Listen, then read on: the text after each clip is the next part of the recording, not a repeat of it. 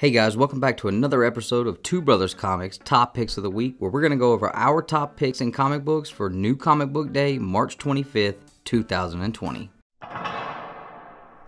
First, we're going to start off with one of our favorite books from a great publisher in Folklords number 5 from Boom Studios. In issue number 4, it was very revealing, but at the same time, there was a lot of confusion that I felt like we got. And there's a lot of questions that I felt like we were left with in that issue. So hopefully with issue 5, we're going to get some answers like, is Ansel finally going to come face to face with the Folklords? And if he does, what will that mean for his future and the future of the world that he lives in? Hopefully we're going to get some answer to that in issue number 5, which is going to feature our standard cover A and also a really nice FOC variant. And another great title from Boom Studios, Once and Future issue number 7. The first story arc ended in issue number 6, where we saw Bridget and Duncan. They were able to escape from the other world and from King Arthur. Issues 1 through 6 were really good. It was a solid storyline that was very enjoyable. And now with issue number 7 kicking off the second story arc, what is that going to have in store for us? Are we going to see a new villain? Are we going to see added new heroes? And will we find out if Granny has any other secrets that she's been keeping from Duncan this whole entire time? We're going to hopefully find out where that's going to lead us in issue number 7, which is going to feature cover A and an awesome FOC variant. Also, if you missed out on the first story arc, make sure you look out for the trade paperback for volume 1 that is also coming out this week.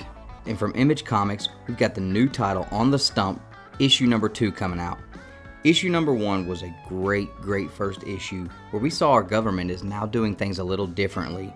We saw 2 senators fighting it out on the stump in a gruesome battle to determine if a bill would be passed or not.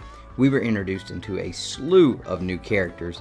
This book was filled with action, violence, gore, and just a pinch of politics. Made for a great first issue. Can't wait to see where issue 2 takes us and how far these on the stump battles are going to go. Will they eventually end up leading to a fight to the death? Depending on that, then what does that do for our government? Hopefully, we're going to get some answers, and this is going to keep getting better in issue number 2 of On the Stump. We're going to get a cover A and a really cool cover B. Next on the list, we have Wolverine issue number 2 from Marvel Comics. Now, if you didn't get a chance to pick up the first issue, it was a 2-part book. So that means you had 2 stories inside the very first issue. And man, it was very gruesome. It was what you kind of hope for out of a Wolverine comic. Now, I'm not going to go into too many spoilers just because I know maybe not everybody's had a chance to review it, but this book was fantastic. And one of my favorite things at the very end was a little bit of a appearance, we'll say. And I really am excited to see kind of where that story goes. And once you get a chance to check it out, hopefully we'll get to see a little more in issue number 2.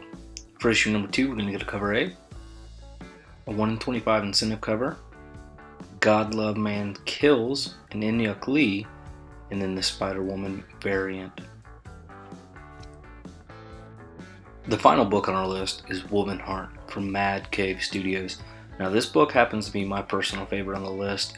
I think the combination of Castlevania meets Doctor Who with the time-traveling vampires and all of these really interesting characters you get from a lot of different classic stories kind of mixed into one. It is on issue 6 coming up, and man, this thing is incredible. If you haven't had a chance to pick it up, you can still pick these up from Mad Cave Studios, or you can ask your local comic shop to order them for you.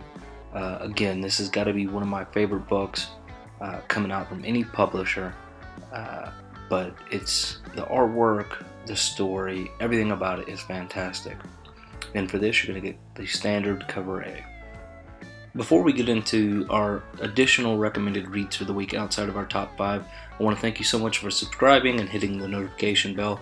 It does mean a lot to us and it does help out. So let's get right into it. From Mad Cave Studios, Savage Bastards number 2. From DC, Batman Curse of the White Knight, issue number 8. Batman Superman, issue number 8. Kanto trade paperback. Giant Size X-Men, Nightcrawler. issue number 1 of Hellions. And last, Gods, chapter 6. And then Transformers Terminator, issue number 1 from IDW.